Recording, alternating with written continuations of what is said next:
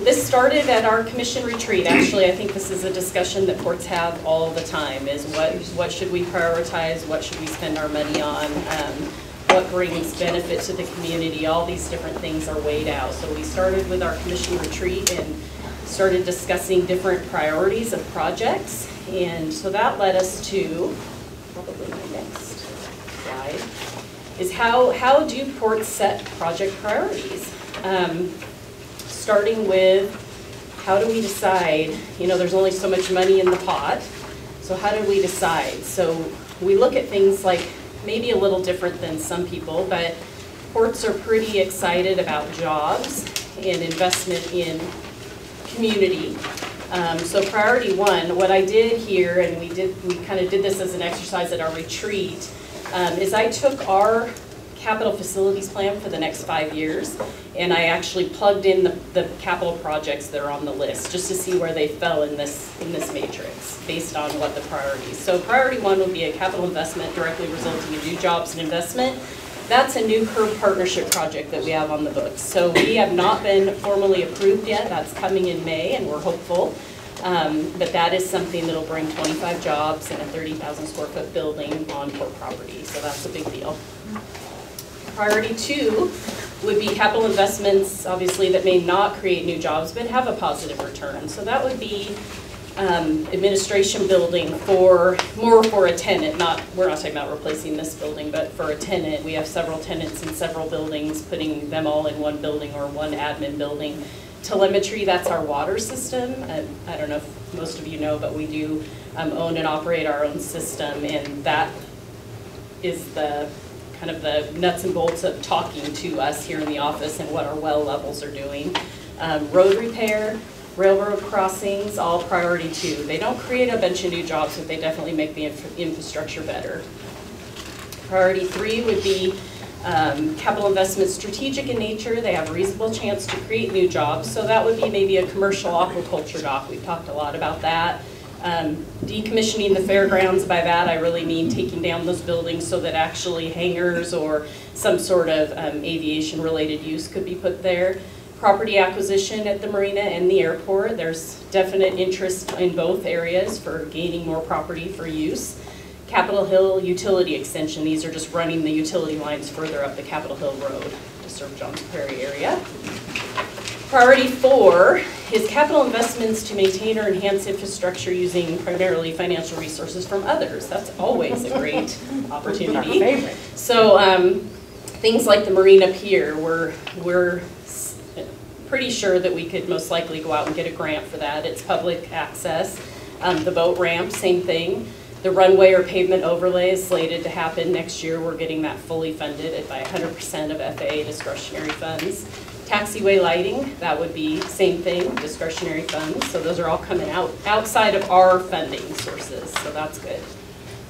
And then priority five, these are investments that don't create jobs and they have a low probability of creating any return on investment. And that's the South Dock replacement. And I'm not saying that it's a bad thing. I'm just saying that it's lower on the priority than some of the other things that don't cost us money, only because they don't do what ports do. So that's all. So then, taking that into consideration, we move right into, we really have needs. We're full to capacity almost. We have one building that needs walls that is still ready to be leased. Or almost ready, I should say. So we compared the two. So we have a cost estimate, which I have on the next slide for the South Dock. I'll jump to that real quick. It's really hard to read. But that total cost tells us that it's going to be $2.8 million to replace the South Dock that serves 50-ish private moorage slips. So that's that. We also have an estimate from a couple years ago on, it's a little bigger than 20,000 square feet, but a building that would be close to that for 2.6 million. So you can see kind of side by side, they're pretty similar. So how many jobs are created by that building? Well, 50 to 80 could be. Jobs created by the South Dock are 0. Jobs retained are 80. Jobs retained down at the South Dock replacement, 10 plus or minus aquaculture jobs. Return on investment for a building would be port receives the new building and land lease and is paid back for the entire project through lease payments. Return on investment would be New dock with pilings and electrical is paid back through higher mortgage rates. Who wins on the dock? Current and future tenants, 101 slips willing to pay higher mortgage rates. Who wins? The port taxpayers, Mason County business needing space, job seekers on the building. Who loses on the building? We can't really see anyone. And who loses on the south dock could be, not necessarily, but it could be that a current industrial tenant that needed to expand might not be able to expand if we couldn't build the building or they couldn't either. Port taxpayers maybe that don't utilize the marina. These are just things that we look at when we're trying to prioritize projects. So again, nothing negative, nothing, it's just reality. And then you go to the outlook of the marina current. We actually have 7 vacant slips currently out of 101. The port, it has 1 slip. The red indicates slips. It's really hard to see the slips that are red because they're just, the number is red. But we have slips and boathouses that are red are not, they don't live in the tax district of the Port of Shelton. And the green are that they do live. So the summary on that, it's really hard to read and I apologize for that, is 23 boathouse owners and, let's see, sorry. 23 boathouse owners are in the port district, 41 boathouse owners are outside, 13 open slip tenants live inside, and 17 are outside. So all that considered, all that means is we're serving a wider variety than just our tax base, and that's fine. And then that's kind of what that indicates, that not saying there's only 36 voters. There could be double that, there could be triple that based on who lives in the home, but those are the residents within the 101 slips out of 14,563 registered voters in our district. So we have to look at that in the bigger picture. So historically, the port took the marina over, or took it back, the management of it in around 2006, 2007. Since then we've spent, or we brought in about $2.5 million. So we're looking only through 2017. The expenditures just on the regular maintenance was a little over 900. Grants received, this is on that floating restroom. The pump out is about almost 200,000, so 195, 653. For total capital expenditures down there projects, this is the coal property and dismantling of that. This is the pier upgrades. This is anything to do with the docks, any maintenance down there that are bigger than, so like the guest dock, bigger than just general maintenance is that 2.1 million. And so the net before G&A, which general and administration kind of, I'll explain that in one second, but 339,193 loss, and then the total general and administration charge to the marina over the course of these 11 years was about 12%, 1.6 million, and where that comes from is we're basing it on revenue. So we're taking all 3 properties, dividing everything that happens that is included in all properties, or anything that's just total port-wide, and splitting that up by revenue, which I think is fairly fair. So that number over those 11 years is about 12% of the total. So that brings a net loss over these 11 years of 1.9 million. Wendy, just quick. Yeah, 12% of what total? 12% of, it's really, that's a revenue, of the total port-wide general administration. Okay. Yeah, the total port-wide general administration. Yep, costs. That's 12% of those. Does that make sense to you? Yeah. Okay. This one's tough to see too, I apologize. So I'm trying to steer it. So really these numbers across the top are the same as what you just saw. It's just showing that year by year, we really haven't seen, with all costs included, all revenues included, we really haven't seen, revenue. It's all been at a loss, and some are greater than others, but that yellowed one is just showing the total. So that's all that is. It's just highlighted to show that that's the total of all 11 years. So then comes the project cost, and you're going to say, well, I thought the estimate was 2.8 million. Why do you have 3 million? Only because there's always other things that we didn't think of, or that project cost estimate didn't include, and that would be things like our time. maintenance time, anything else. So anything that wasn't included, we just rounded to 3. Estimated interest rate, again, estimate completely, 6%. We have no idea. So rates were running about 5. The rates have been starting to climb. We're not sure what we're seeing. We know that this is a riskier project than most based on not long-term leases, that kind of thing. So we're just estimating on the high side. This may be a little off, but again, this whole, we're just looking at estimates. 20 years, so principal's $3 million, estimated interest is $2.2 million. That was horrid. And then principal and interest together is that total of $5.2 million. And if anybody's super interested in that, we do have a T-value paperwork back in the back. We have lots of paperwork. So, and here's kind of the spread on that. So this kind of puts it into perspective of what this would mean per slip. As I said, we have 101. Total cost per slip for 20 years would be $51,000. At that rate, again, a lot of assumptions built in there, could be lower, could be more. Per slip cost would be $2,500. And this is actually just spreading it over the entire 101. As I said, we're 7 vacant right now, so we aren't sure where would that leave us, who would pick up the difference. So this is just dividing it, and then per monthly cost per slip would be $215 at those rates. Okay, I told you I wasn't going to talk very long, so I'm speeding. So then we go to, this is just our budget for the year is in that very first column, and then it just shows Sanderson Field revenues. This is just all our properties. You can see the different breakouts. As you spread out on the other side, you see Sanderson Field, you see Oakland Bay, you see Johns Prairie, you see non-operating, and you can just kind of see how things lie. It shows you that G&A cost that you were asking about. It shows how it's spread between the properties. Shows different things like when we go out for new debt, when we purchase capital assets, various things, all of the above. So any questions on that, you can definitely let me know. The key thing I think on this sheet is if you look at the yellow column, the Oakland Bay Marina, this year we incorporated a $50 flat fee per slip starting in January. And really all that did in this picture is really make us zeroed. So $721 was our total operating income, and that just zeroed out and that again accounted for the slips of that snapshot in time. So if that makes sense. And if anybody has questions, please feel free to jump in. I'm just trying to spill this out and let you guys talk.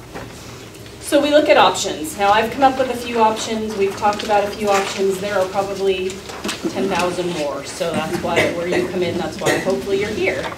So alternative 1, sell the marina. Our own comprehensive plan says that it should be self-sustaining. If not, we should think about selling. That's an option. Is it a good one? Well, it might be. The pros of that would be that we'd save these millions of dollars. We wouldn't be spending them on this project for projects that do create jobs.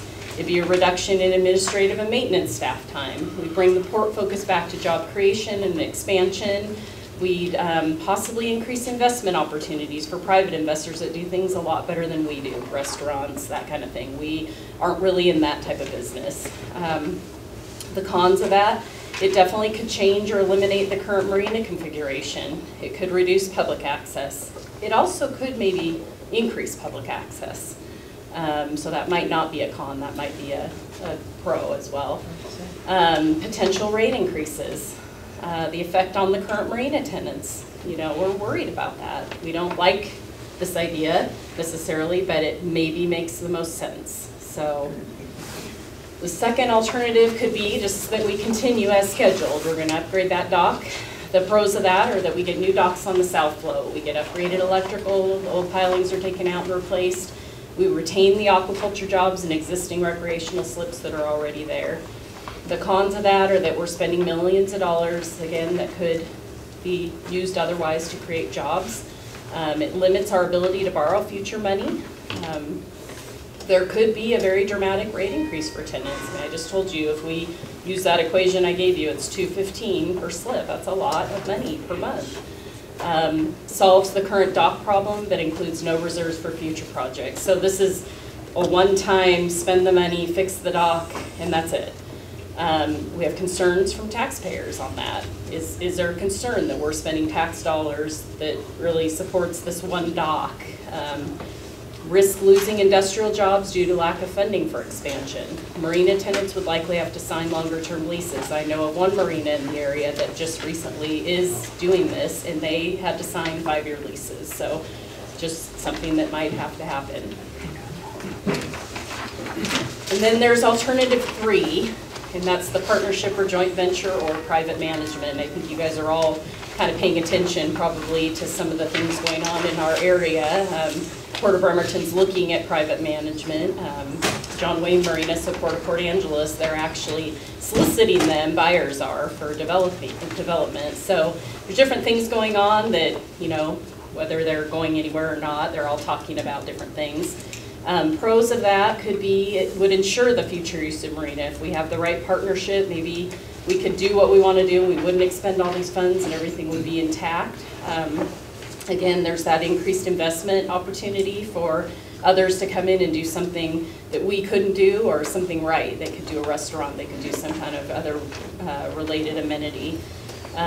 Cons of this, I'm not sure if it's realistic. And the reason I say that, I love the idea, I just I'm not sure that someone wants to partner without owning to spend that kind of money, but I could be totally wrong. It's complicated. How do you word it? How do we keep our, I think one of those is increased liability. How does the port stay out of the liability of that if somebody else is either managing it or running it, and then when it falls apart they just dart? I mean, then we're left with, you know, the liability of it. It's difficult to manage. Questionable maintenance. Right now, you know, we take pretty, you know, we try to get down there and do what we can. I know we're working with some of the old stuff, but our guys do a great job. They get down there right away when they're asked, and could we count on that? And would there be any interest? Would there be an interest in somebody coming in and wanting to partner with us on that? So that's that. Which leads me to, look at that, wasn't that long. So any questions? So of course, future meetings, that's for next, but you guys are welcome to come to the next. There's going to be the same exact format. But please let us know if you have information, questions, comments, email, phone. And now, I'll turn it back over to the chairman to decide what he wants to do next. Can we turn on the lights? Okay, there's a sign-up sheet back there. If anybody would like to talk or speak, please make sure you're on the sign-up sheet. We'll just go down the sheet. I'm not going to hold you to any time, but there's a lot of people here, and I'd like to hear from everybody that wants to speak. So keep that in mind while you're doing your presentation or your discussion. What do we have available back there for them to take? We do have cards. I think everybody hopefully got a little note card. And we're hoping that you'll fill it out here, and you can keep it anonymous. We don't have to know who you are unless you want us to know who you are, but it's just to give your opinion on a couple questions, items, and then the whole back is for yours to write. You can send us more if you need more room. We just did little postcards, so we just some people don't like to speak in front of people, so, but yeah, if you could turn those in on your way out so that we can collect them, that would be helpful, to say the least. So. Okay, looking at the sheet, I'm just going to go down at the first one. The first person that said they'd like to speak is Wayne Krause. Wayne? Hi, would you go up to the podium, please, and tell us where you're from? Thank you. I've done this part before. Sorry to be so I used to be a member down there, actually a couple times. They finally said if I was good, I'd let me back in. But the mortgage down there has always been kind of fluctuating based on its location, too. People can moor over in Olympia, which is handy, and it's way more expensive. I have a boat over there now, it runs me about $500 a month. So when you're talking about comparable rents or mortgage rates. One thing I really wanted to get across, and I'm sure there was nothing meant in the newspaper article that way, but I just got two phone calls since Thursday when the paper came out. People I knew from that voted years ago, and they're out of it. They wanted to know what happened, because they didn't belong to the yacht club. They wanted to know what happened to the management when the yacht club had it. And people will give pros and cons on this, but I joined the club in the middle 80s the first time, and I spent quite a bit of time on projects working down there with people. I can absolutely guarantee you without a doubt, if the yacht club hadn't had that, there wouldn't be nothing there to sell. And that is not a joke, that's not an exaggeration. There'd be absolutely nothing there for the port to sell if the yacht club hadn't been there. I just want to make that clear, because it's never been one-sided. It's not like the yacht club said, no, nobody else can moor here. It's never been that way either. It's always been, if you wanted to join the yacht club, you could. If you wanted to moor, you could. A lot of places aren't like that. In my opinion, they're not. The yacht clubs I've visited, some of them, they're not too open for out. You want a yacht club, because they have limited marina facilities, so that's about it. Sooner or later you get worked out, somebody else gets worked in. A couple of other things that there's been a lot of details given here, which are great, but what's the value of the marina today? I don't see that. Say, right. It's in the eyes of a buyer. Yeah, in the but I eyes of an mean, investor. we're getting all kinds of numbers here, but I'm not, again, this is not critical of anybody. Sure. But to me, to make a decision on what I would do if I was down there right now, I would need to know what that's going to come up to. Is the marina worth $500,000 or is it worth $8 million? I don't know. It's worth $1. It's worth $1? Or is it worth $1? Well, if it's for $1, I'll take it. Okay. And I'll work out the financing later. Yeah. There's just the partnership. That's not a bad idea, in my opinion. I mean, the partnership is, but I think needing somebody to cooperate with the port, that's good, but the port would have to cooperate equally with the partner. So the partner would have to know ahead of time that there weren't going to be any changes. And the reason I bring that up is because the last person that was managing for the port, for the mortgage down there, in my opinion, to be quite honest, left a lot to be desired to be a marina representative of the port to manage the marina. And I think most people felt that way. So if you're gonna turn it over, like say half to half, does that mean the port is going to work with the marina, or you work with anybody that comes up with half the money?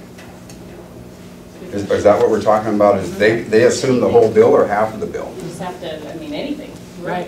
For Okay. options. So. Right, looking for whatever option. But what would it take for the port? Because this is very logical and laid out really nice.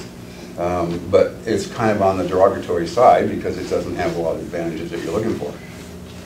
So my question would be, are you looking for somebody, a partner, that's going to bring up all the money, or half the money, or a quarter of the money? What are you willing to spend on the figures you presented today? I don't know. So, I'm really not the person that should be up here because I don't have a financial background, but I go grocery shopping. You're a taxpayer in the port district. Yeah. That's who we want to hear from. I think one thing too, that you can place a value on a lot of things.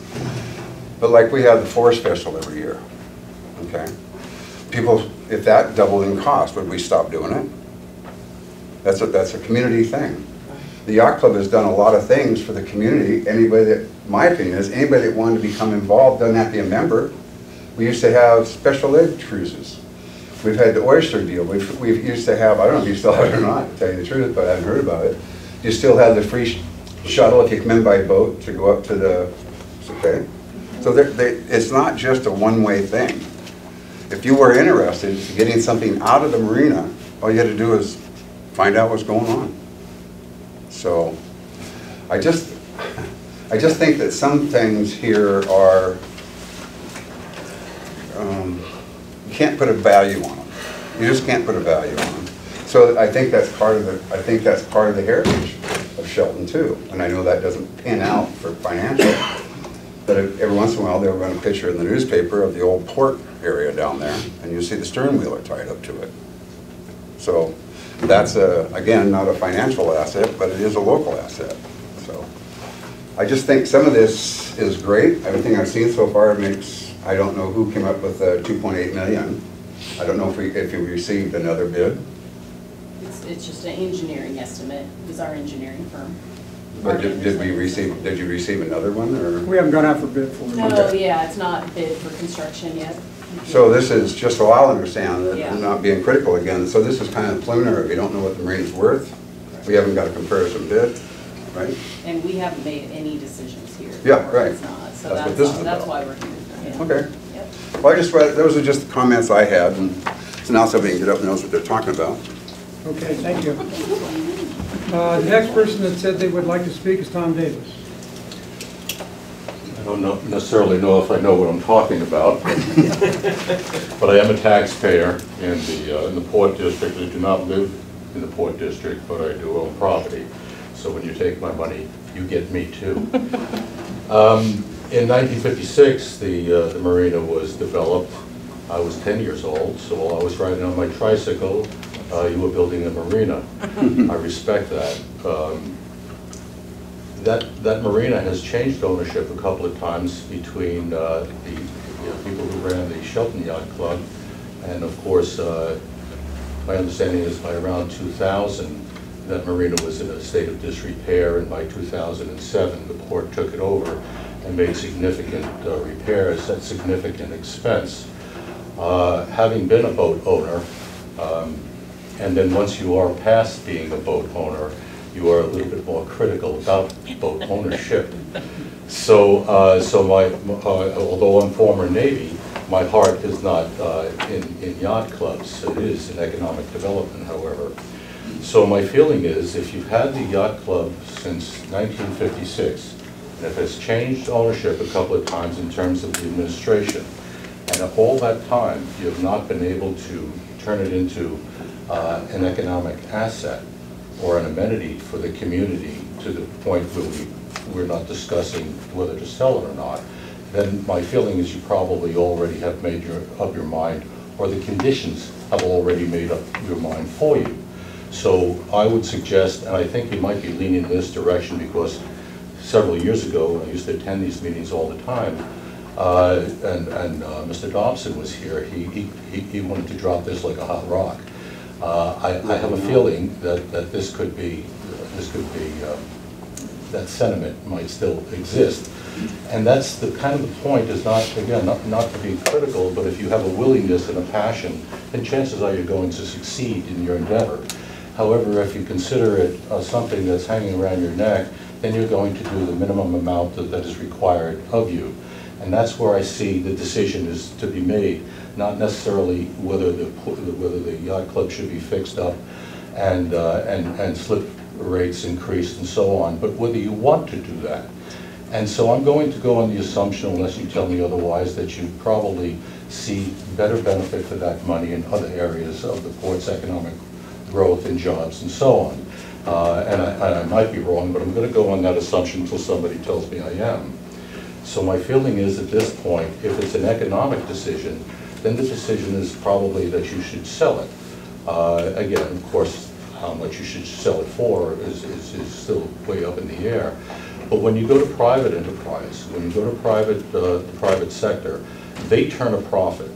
Municipalities have to benefit the community.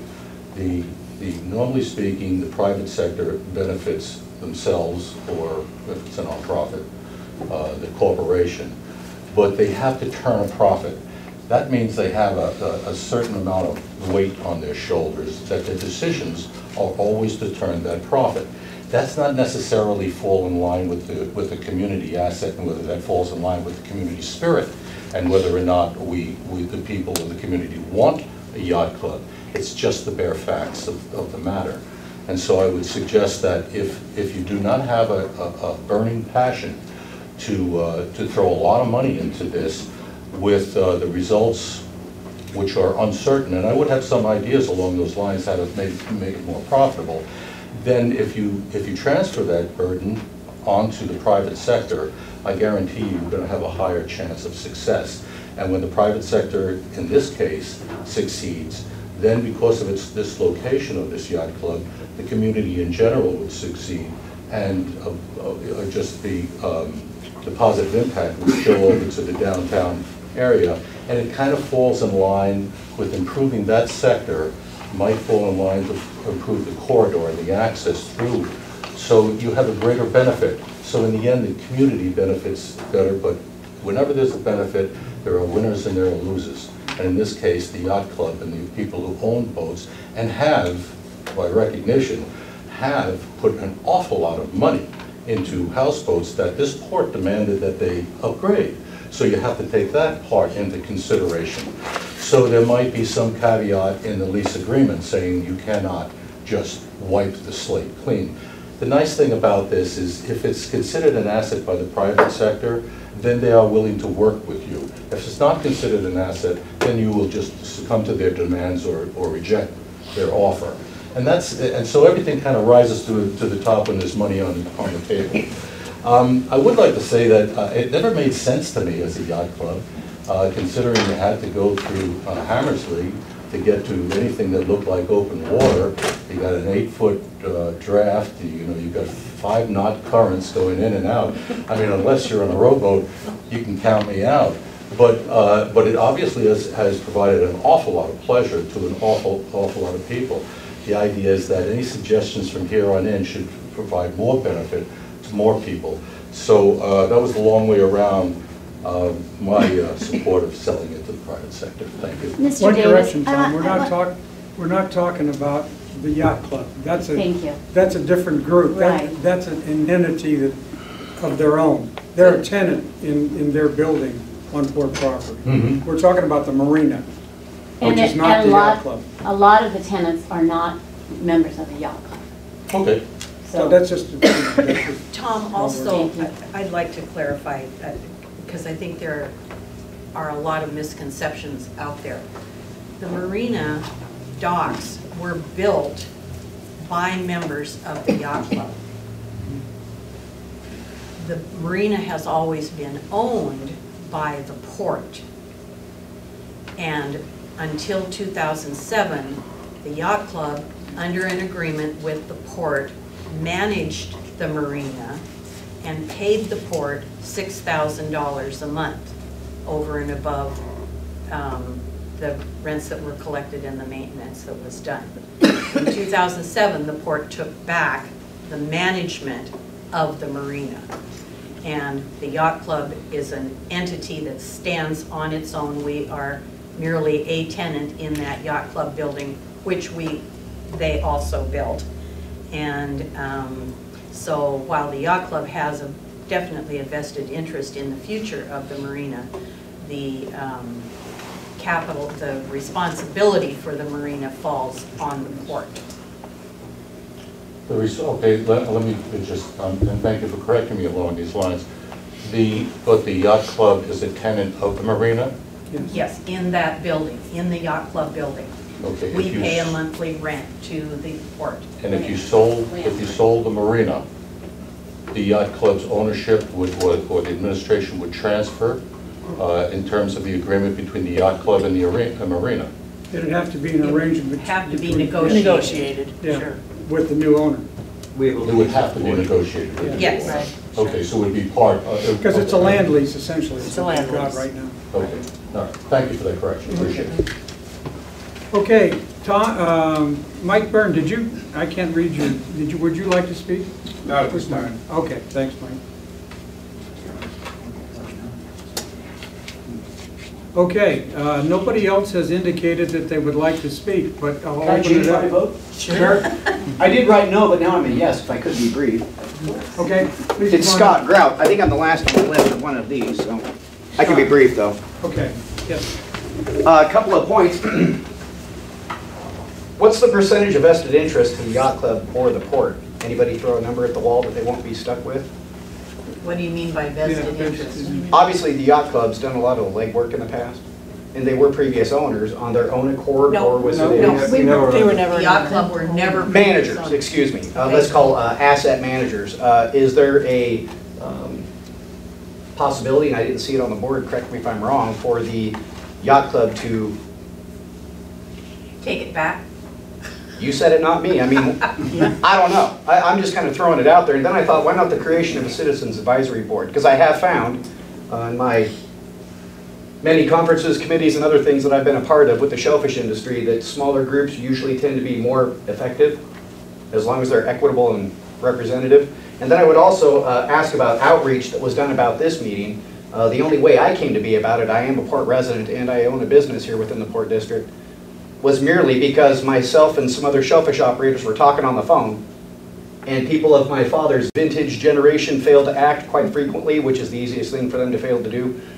I stopped, and my eyes were widely opened quite positively. So with that said, even further, you had mentioned about the 5-year capital project improvement plan that talked about your work and also with railroads and things like that. Correct me if I'm wrong, it sounds like there's no sewer hookup to the marina now, correct? Correct. But yet it stops right at the railroad track currently owned by the federal government where the overpass is. No, it doesn't go that far. Well, I think it goes pretty close to like where the old dog pound was. So is there going to be any kind of consideration in a public works expansion to include maybe the marina with the city of Shelton's? That would help improve water quality. I'll tell you, less effluent in the water is better, but that's just me from a... But we don't put any, we don't discharge in the water now. Well, actually, if you were to talk to the Department of Health, they use models that are quite antiquated, and I could talk about those in a different scenario, that say that each boat on a commercial dock represents a certain static number of effluent.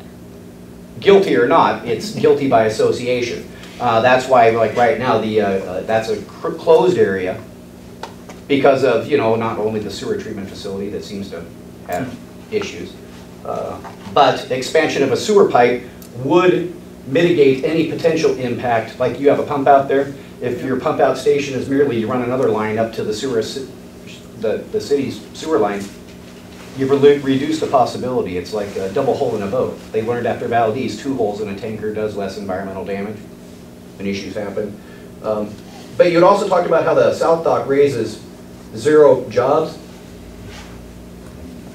With that said, while that's something contestable, is there any possibility that you could ask the Department of Ecology for a lift on the number of FLEPCs you currently have down there from, I believe it's 10, to 12 or 14, where you do have a couple of open lots, and then maybe shirk or shield the non-resident, I think you had said it was 41 live outside the county, or the taxing district for residency on the moorage? I wrote it down, so it has to be true. Maybe a 2-tier rate system. Why should taxpayers that provide the service pay the same rate? It's like out of college or out of state tuition. Those that aren't from here, non-residents, should have a higher impact fee. It's only equitable, just from my opinion, but I don't vote there. So I would definitely urge before the next meeting, possible outreach, maybe empower staff to have a better outreach to some of the logging families, some of the shellfish families. I was going to have more people here today with me, but because you scheduled it kind of around low tide, and it's daylight, it's just kind of one of those things where I was unduly forced to be here. So with that said, you had mentioned cost overrun caps and a 6% interest rate on the $3 million for the expansion project.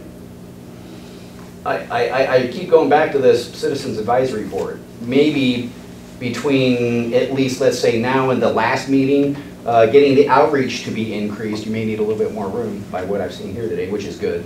But getting a Citizens Advisory Board that you can bring up these issues, either independent, you can have subcommittees, that way you can have another body working on a topic with a very insular approach that can report back to the commissioners. Doesn't need to be elected positions, literally raise a hand. Like I said, smaller groups are much easier and faster to get things done. So my final point is, somebody mentioned the boat and everything. Everybody knows what boat stands for, right? Better off adding thousands. So and I agree with everybody, navigating through Hammersley, I'll tell you what, even if you know where the sandbars are, and you go through in October and you come back in February, you can hit stuff you didn't know was there before. So that's why I've always asked, when you had mentioned, the practicality about coming into Shelton. Yes, 1 day a year they offer trips up to Oyster Fest, which I think is great. You have no transit service. Where's the transit representatives here? Nobody? Where's the larger shellfish companies that currently want to keep aquaculture where it is and maybe even expand and create more jobs in the district? Anybody else here from one of the big 3? I don't see them. Mankey's, Sierra, Green Diamond.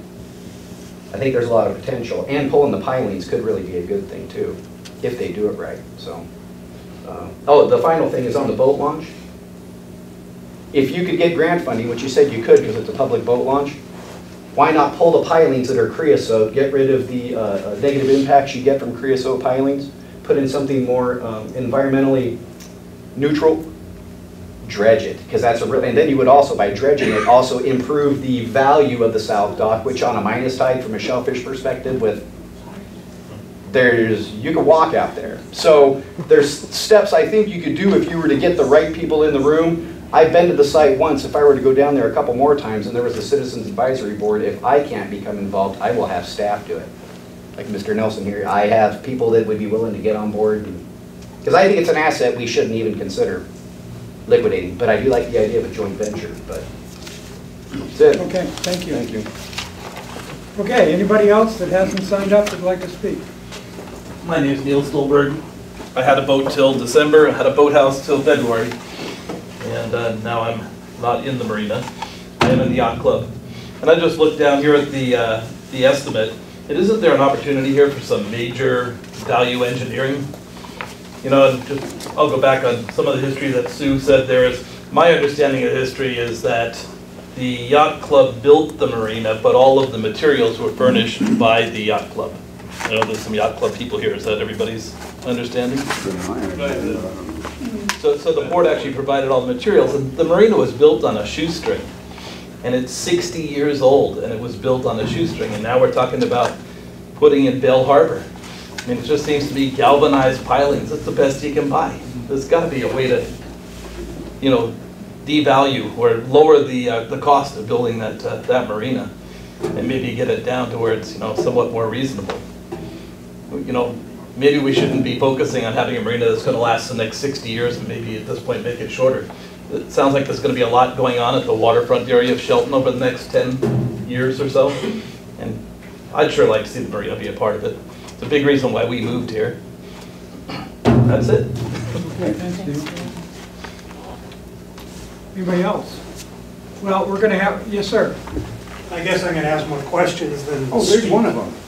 But I've already spoken to some individual members of the commission, and then Wendy. Please state your name so we can. Scott Gallatley. Thank you. Member of the aquaculture community here. The Department of Ecology, as I understand it, has limited the number of flupsies because the history of ports in the state is, when the state was originally set up, it was to allow public access, and I don't know if that's in the Constitution, but it's a public policy that's been going on since founding of the state, I believe, or 1899 or something like that. And to that end, as Scott was saying, what is the approach or the possibility of this expansion he spoke of, and getting Department of Ecology to change their policy to limit to 10? 2 years ago, we met originally to look at getting more aquaculture in there, and I looked around there and there was boathouses for sale. People didn't want to retrofit as required and would have, you know, done away with it, but I came up against that block of limitations. But if you get more renters down there, aquaculture and the current, not marina people per se, but just boat owners, there's more cash flow, obviously. And if you could build upon that, I would think that it would be a win-win situation.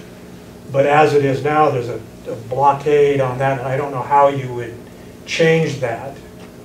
If you did, to make it more flexible, that would go a long way to help out getting more renters down there. And then there was and then you've also done the capital grant of $6 million, which I would like to ask more questions about.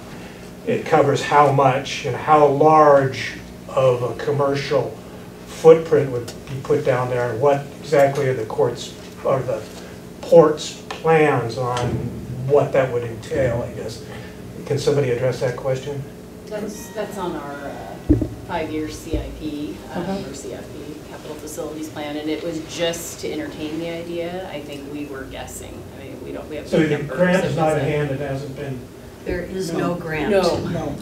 Oh, there's no We grant. assumed for commercial aquaculture, that's we could go a after guess grants. then. Okay. Right, yeah. That's just a planning document that we look Okay, at. it's not even a budget, it's just kind of Yeah. a But trial I, balloon. and I want to say that the $3 million is only to replace the existing south dock. It does not include expansion of the marina at all. The existing south dock needs to be replaced. It's had a lot of weather So damage and whatever. 6 million be on top of that for a total of 9 if we're. No, just- well, I'm not sure where you're getting the 6 million. The 3 million evolves into 5.8 million after you add in interest on the loan. But the actual cost of replacing the dock is somewhere in the neighborhood of 2.8. I think what you're talking about is our 5-year CFP, and further years out, we put a placeholder for a commercial aquaculture dock, and we put in the price is that tag what of you're 6 referring to? million. Oh, okay, Yeah, I just saw the words and right. assumed that it was going forward that way, but it's not, that's okay. But, that's why this question. But, because it's an asset both ways, and I think you get more people interested, at least from an aquaculture sense. Locally, I couldn't comment on who and exactly how much, but there's other issues with ecology and regulations and a lot of political type questions that need to be answered. City of Shelton, their regulations, they're changing now. They're commissioned at whatever it is, back and forth, council or commission, whatever it is. That would come into play, although I guess you're only dealing with one entity instead of two now. That's better. But anyway, yeah, that would be, I believe it would be an asset there by, it would grow it out and distribute the risk, I guess, to a certain extent. And I don't know how you would do a joint venture. That's well beyond. It's a great idea, but how you would split that out politically could be a financial minefield, if that's the wrong word. No, it's not. Wrong word to use in a marina, such as bottom, it's the bottom of the bay now. It's the end of the bay. But anyway, because I think it would overall be a great asset to improve upon it, and the dollars would be driven both. I am a taxpayer in the district more than once, but anyway, that's not that big a deal. But yeah, I'd like to see my taxpayers. I compliment when we talked about this 2 years ago. I compliment Commissioner Taylor for saying I got to watch over the taxpayers, and I'm all in favor of that. To do that, but to try to get more dollars coming out of that marina, so that I'm not saying my taxes will go down, but the dollar values that you've got in the bank has gone up, and I'd like to see it go up even more so. But anyway, some good ideas from the commissioners here on the port to do something a little different. What that would be, I'm not quite sure at this point. Okay. Thank you very much. Thank you. Yes, sir. I guess I'll say a few words. Okay, can you give us your name, please? Ian Child. Okay, Ian. I'm with a small company, has a club down there near Marina currently. And I guess I'm one of the small slivers where I'm not in the port, my residence is not in the port district, but I own property and I'm also a tenant. So on your project comparison, I just wanted to clarify a little bit. On the South Dock replacement, jobs created 0. I'm not sure where that comes from. We're always adding, everybody's growing this down there a little bit. And the number of retained jobs is currently higher than 10. There's 10 leases and go out more than 1.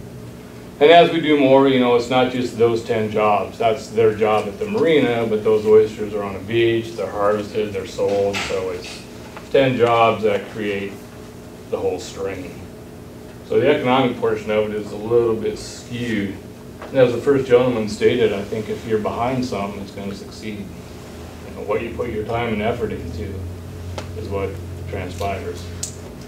So hopefully, I don't want your job, I'll tell you that, this isn't easy, I mean, the 2.8 is crazy when you think about it, when you walk down the south dock, every step I take is worth $20,000.